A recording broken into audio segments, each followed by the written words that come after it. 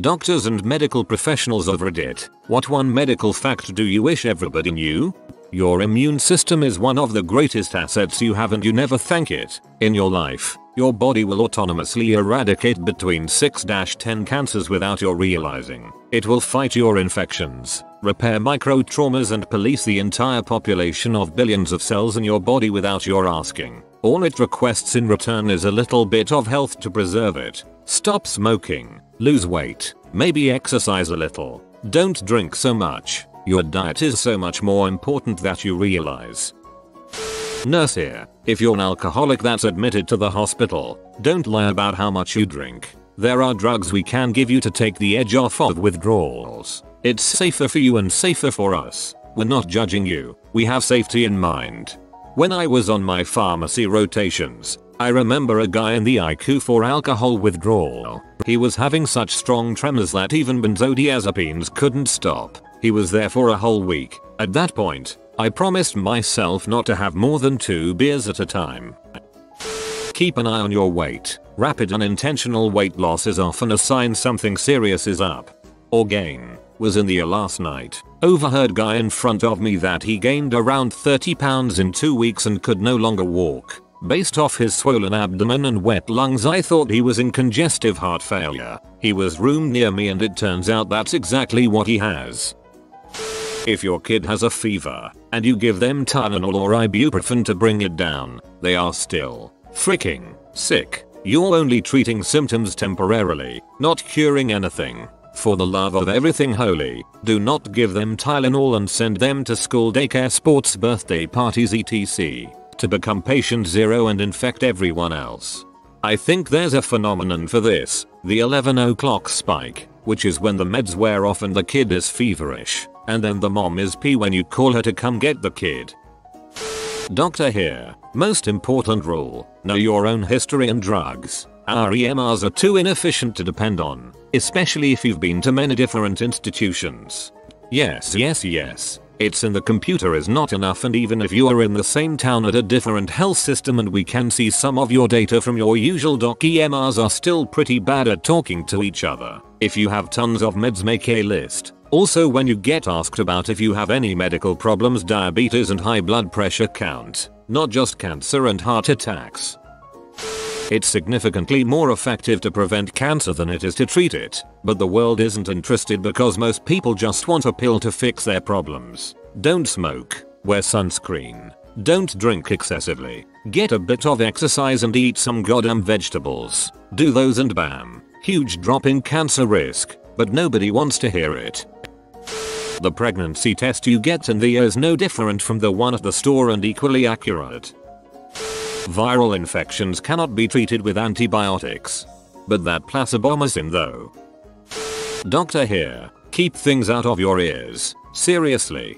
Safety professional here. This does not apply to earplugs in loud environments. If exercise were a pill, it would be the most prescribed drug in existence. While elective brain surgery doesn't test that great, it still tests better than dieting and exercise. Better off Ted. Volunteer Starship crew member here. When you suspect whoever is lying down is not breathing by themselves, begin CPR immediately and do not stop until medical professional arrives, even if this means that you have to go on for several hours. We do not perform CPR to have the patient miraculously wake up and make out with us. We do this to sustain the most vital bodily function, the circulation of oxygen to the brain, until we can get that person to a hospital. Stay at home with norovirus. Call and ask for advice. Don't come in and infect a bunch of possibly already ill people. Mental illness can be as serious as a physical one. Get treated. You wouldn't let a broken leg go. Bipolar disorder made me lose months of my life I do not remember and made me almost kill myself. Talk to your doctors if you're not feeling okay. Dentist here. Just because a toothache goes away doesn't mean it's all better. Many times it's the calm before the abscess. It goes from dying to dead to abscessed in as fast as a day or sooner. Drug allergies and side effects are not the same thing. It makes you look like a crazy person when you have 20 allergies and 19 of the reactions are nausea. Epinephrine makes my heart race. Yes, that's part of how it works. 1. Reverse cowgirl may be a fun position for you, but please be careful, girls. 2. Blood in your pee when not associated with pain and fever is something you need to get checked out. 3. Get that new ugly mole checked, especially if it is painful or bleeds spontaneously. 4. Boys, if you notice some irregularity growth in your balls, please get it checked early. If your ball is the size of a grapefruit, ignoring it will not make it go away. It will just increase the risk of worse news than that you were fearing. It is much better to be labeled a worried well than the alternative. If we are stressed or rushed for time, it's not personal, it's the system. We may not always say it, but we are grateful for those who take responsibility for their health. The human rectum is nightmarishly elastic. Go on. Doc here. If you suspect a heart attack, take an aspirin or 2. Not ibuprofen, not paracetamol, not some other dumbass analgesic painkiller, an actual aspirin. Also get yourself to a hospital. Duh. But that aspirin might save your life. Edit. Yes, chewing is better, but if you swallow it whole, that will also work in a pinch. It's much easier to remember take an aspirin, especially if you're panicking, than to also worry about how to take it. Aspirin falls apart quite easily in stomach acid, and it gets absorbed through the linings of your stomach either way. Always keep things as simple as you can, and get the basics down first. In a pinch, you are much more likely to recall a random person on Reddit saying, "heart attack equals aspirin," than you are to also remember and don't forget to chew. Vaccines are safe and save lives. No, you're just trying to make us autistic. Edit. S. Forgot to put it there. Thanks for the upvotes. You should not stop an antibiotic treatment because you feel better already. Seriously, this is how we get superbugs, people. Avoid grapefruit and grapefruit juice if you are taking some kind of medication. About 50% of pharmaceuticals on the market are metabolized at least in part by CYP3A4, which is inhibited by compounds found in grapefruit. A doc here. Medical fact. Emergency means potential loss of life, limb, or eyesight. It does not mean inconvenience, irritation, or chronic condition. Your sore throat evaluation in the ED is gonna cost you $1,000. Go to an urgent care. Just don't lie to us. We don't judge you because your poop is smelly or you like to put things up there. Remember always, we've seen something far, far worse than the gerbil up your butt. Oh, and don't freaking drink and drive. Some new updates because no one learns. I work in a burn unit. Don't put accelerants on a camp bonfire. Don't go back into a burning house, vehicle, airplane. Don't put accelerants on bonfires. This includes aerosol cans of stuff. Those blow up.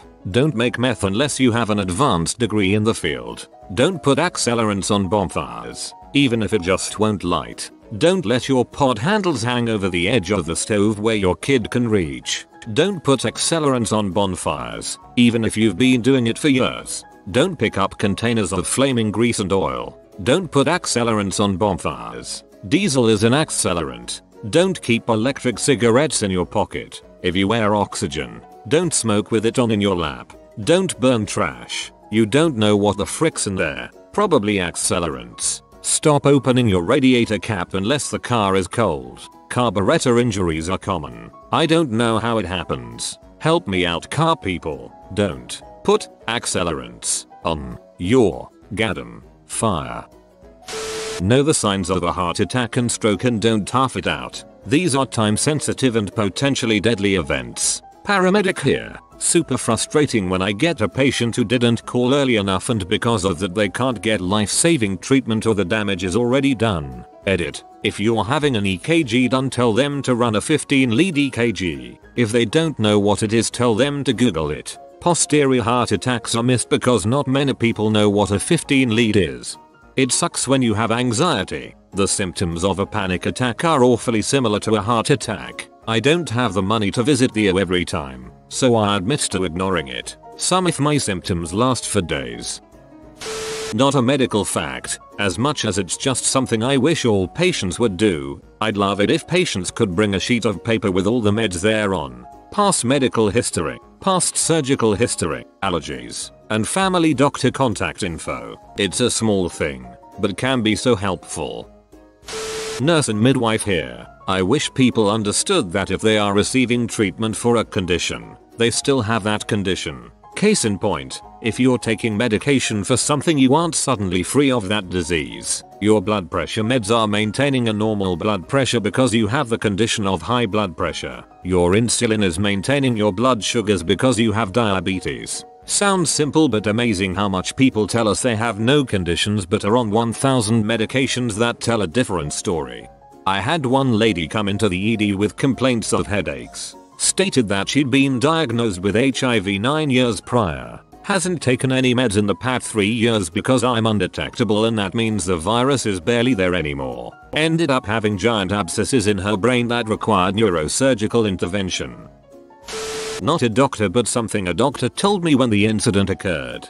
Girls, if you get excruciating cramps at the time of your period and it feels much worse than it actually is, go to a doctor. When I was 13 I had already been confirmed to having an ovarian cyst, and it made it very painful for me during my periods to the point where I had passed out from the pain of it once. However, at one point it felt much worse than it typically did and I blew it off as being because of my period. It turned out my appendix was bursting. The doctor told me a lot of women blow off period cramps because doctors tend to do the same. Don't, it almost meant life or death for me.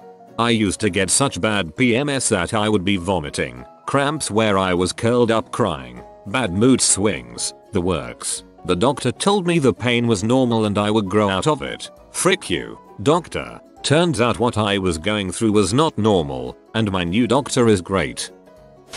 Vet tech. Your cat is probably obese. So many people free choice their cats because it's easier or just way overfeed their cats because cats whine a lot. You're not doing your cat any favors. He is going to get diabetes. I'd guess that about 10% of cats I've seen are actually at a healthy weight. Get a good one toy and play with your cat every day and for God's sake limit how much they eat. Also, treats are supposed to be less than 10% of your pet's caloric intake. Cool it with the treats.